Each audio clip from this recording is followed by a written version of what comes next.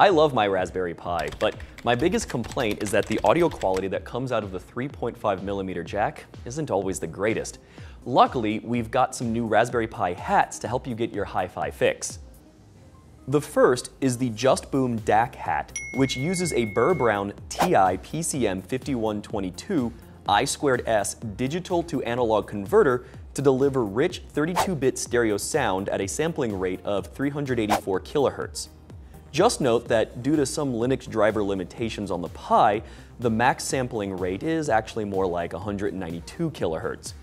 The board also has a TI TPA6133A2 that can drive up to 138 milliwatts through headphones. You'll find RCA jacks as well as a 3.5mm headphone jack. If you have some high-end audio gear that accepts digital audio signals, then the JustBoom DigiHat can help feed your equipment.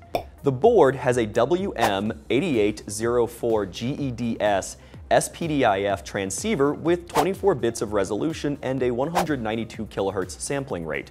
The digital audio signal can be sent out over a coax cable or an optical cable connected to the onboard Toslink jack.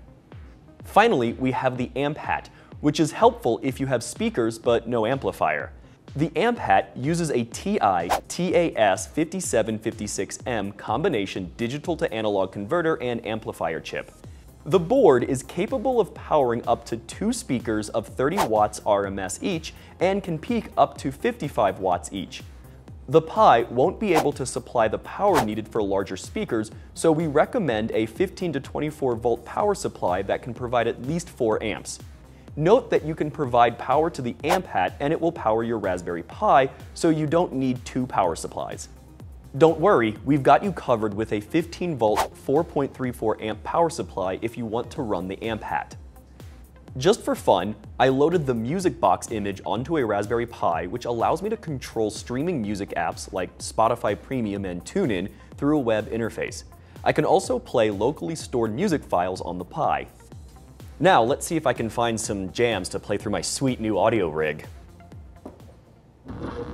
This is Earth Radio. And now here's human music.